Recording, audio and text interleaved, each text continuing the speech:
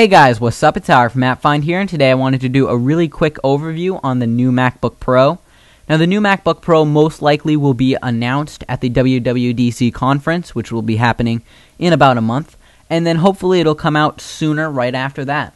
Now, it will have a 15-inch screen, and it will have a USB 3.0, which means it'll be able to stream data a lot faster through the USB.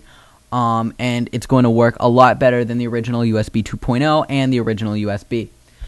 Now, what a lot of people are saying is that the power button will be on the keyboard, and we've seen this in some of the other products as well, but this will be new to the MacBook Pros, the power button being on the keyboard itself, and it will most likely have a quad-core processor or some kind of processor like that that we've seen in this type of product before.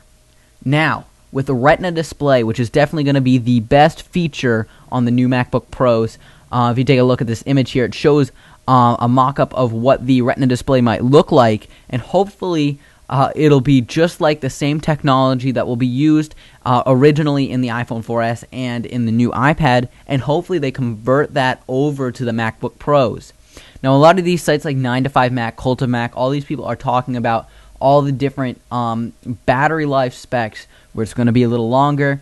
The USB is definitely going to add to being able to transport that data a lot more efficiently and effectively, and the Retina display is just really the cherry on top, makes it really great and look really good.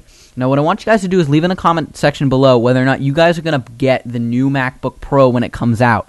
Or do you think you're going to stick with your old MacBook Pro? Let me know in the comment section below. MacBook Pro, new MacBook Pro. What are you guys doing? See you guys later. I'm out from AppFind. Bye.